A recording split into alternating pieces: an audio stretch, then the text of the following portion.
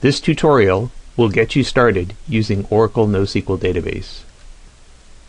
You will install the product, learn common terminology, and become familiar with the flexible options for durability and consistency. You will learn how to start and use KV Lite. Also, you will be given suggestions for how to learn more about Oracle NoSQL Database. The first step in installing Oracle NoSQL Database is to decide whether you will install the Enterprise or Community Edition. The next slide will discuss some of the functional differences between the two versions.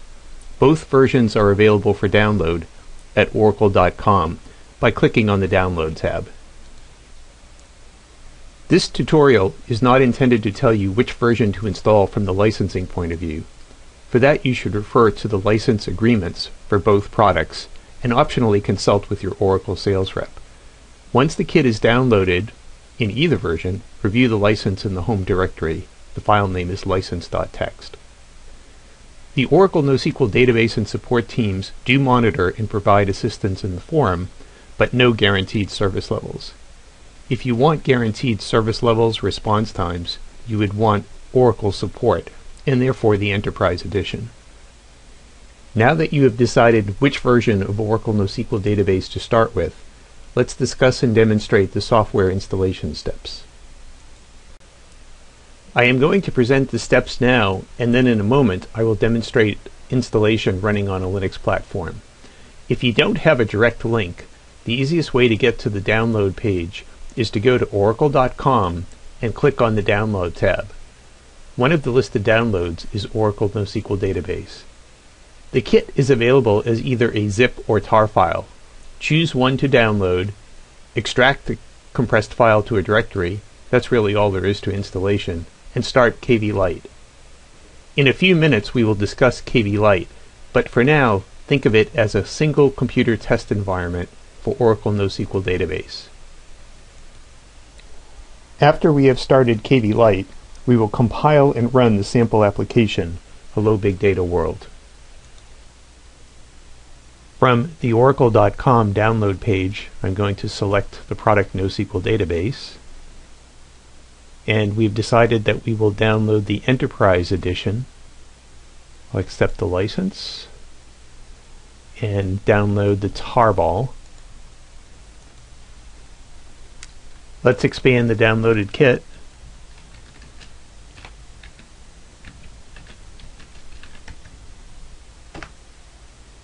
That's basically all there is to installing the product. Let's take a look at the directory structure. The doc directory contains the product documentation.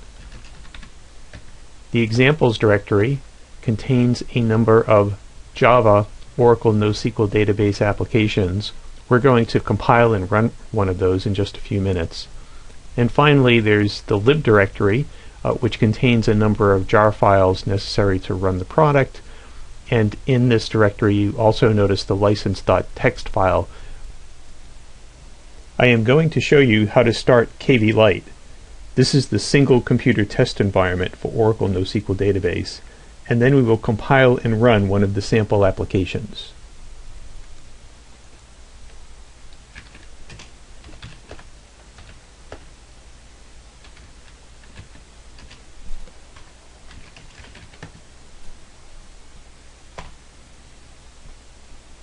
Note we can see all of the commands available from the kvstore jar file, one of them being KV Lite.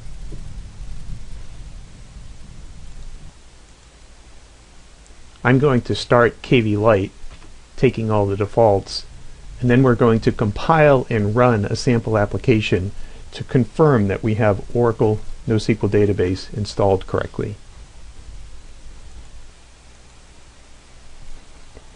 We will compile and run the Hello Big Data World sample application directly from the examples directory and using the KV client jar file.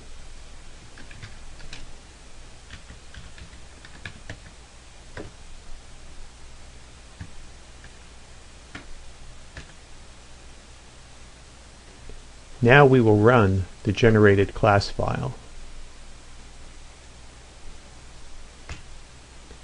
and here we see the output, Hello Big Data World. This confirms that the client application was able to run using KV Lite. At this point, we have downloaded the Oracle NoSQL Database kit, extracted the contents of the downloaded kit, started KV Lite, compiled and linked Hello Big Data World, and then run Hello Big Data World to confirm that the installation went successfully. Now that we know that Oracle NoSQL Database is installed on your system and have run a sample client application with KV Lite, let's introduce some of the terminology often used with the product. In this slide, I will introduce some of the common terms found in Oracle NoSQL Database. A key-value pair, think record, is retrieved by specifying all or part of the key. A key can be simple, such as a user ID, credit card number, timestamp, or consist of multiple components, such as last name and first name. Or think of the directory structure in a file system where there can be several components. The key itself is a string. The other part of a key-value pair, the value, is a byte array. The byte array can be anything you want: a password for a user ID, perhaps encrypted, an address consisting of a street, city, zip code, and country, a serialized record, an image such as a picture or an MRI, an XML document, a pointer to a file, anything you want and as long or short as you want. A key value store, or KV store, is a container of key value pairs across all nodes. Think database. A partition is a hashed set of records that will be stored in the same shard based on the major key. Replication factor is the number of replicas or copies of the data. A replication factor of 3 means there are 3 copies of the data in total for each key value pair. A shard is a set of partitions, also known as a replication group. Automatic sharding, or partitioning, is done transparently by Oracle NoSQL Database. The API calls made to Oracle NoSQL Database in no way indicate which shard your key value pairs will be stored. Automatic sharding is how horizontal scaling is achieved. For example, the Oracle NoSQL Database load balancer on a read request will determine the shard and select the replica to service the read request. It will distribute read requests evenly. A storage node, which is typically a physical machine with CPU, memory, and storage that manages one or more replication nodes. KV store size is useful to understand as a first step in estimating the number of storage nodes required and how much disk space is needed. For more information, please see the Oracle NoSQL Database Administrator's Guide. Let's take a look at an application running, such as Hello Big Data World, that will access and perform create, read, update, delete, or CRUD operations on the KV store.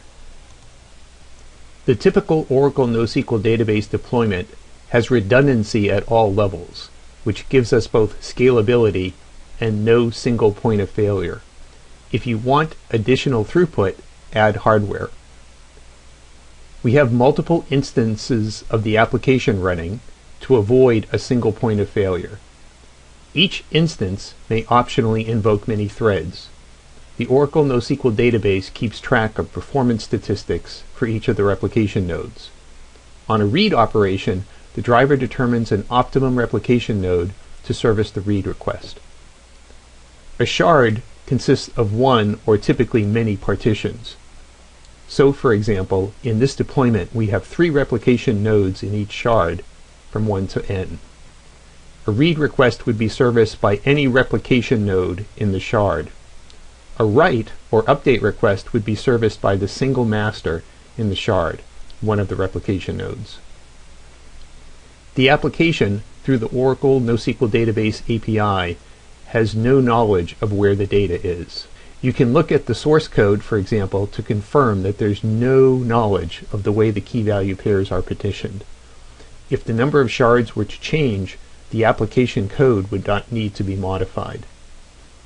Each application instance will link in kvclient.jar. Each replication node represents an instance of running kvstore.jar. So shard 1 may have 3 different computers representing 3 storage nodes and 3 replication nodes. It is important to understand what consistency and durability policies are available in a NoSQL database. The next few slides will discuss the durability and consistency options available in Oracle NoSQL Database. Oracle NoSQL Database has a lot of flexibility depending on your application and performance transactional requirements. A distributed system maintains copies of its key value pairs on multiple replication nodes in order to provide high availability and scalability. When an application makes a change to a key value pair on one machine, that change has to be propagated to the other replicas. Since the change propagation is not instantaneous, there's an interval of time during which some of the copies will have the most recent change, but others will not. In other words, the copies will be mutually inconsistent. However, the change will eventually be propagated to all the copies, and hence the term eventual consistency. The term eventual consistency is simply an acknowledgement that there is an unbounded delay in propagating a change made on one machine to all of the other copies. Eventual consistency is not meaningful or relevant in centralized single copy systems, since there's no need for propagation. The trade-offs are speed, you want the change to be considered complete, and availability, you want all replicas to have the change available before the change is considered complete. For speed, some systems, where the change originates, send asynchronous messages to other machines and then declare the operation successful. This is sometimes referred to as fire and forget. Eventual consistency, then, is an acknowledgement that there is an unbounded delay in propagating a change made on one node to all other replicas in the shard. To be highly available, a system might synchronously block the machine until all other machines receive the change. Updates are much slower, but you gain a higher degree of consistency. Which policy works best? Fortunately, in Oracle NoSQL Database, you do not have to live with just one policy.